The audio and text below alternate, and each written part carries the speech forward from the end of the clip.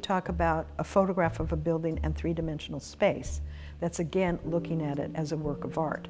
But the building has many, many other aspects to it, including the life of the building, the people in it, and how the people use it.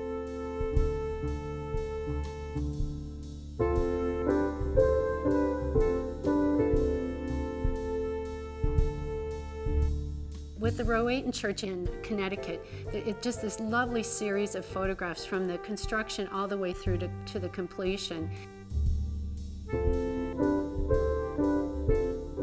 And then he photographed the inside, these soaring spaces. And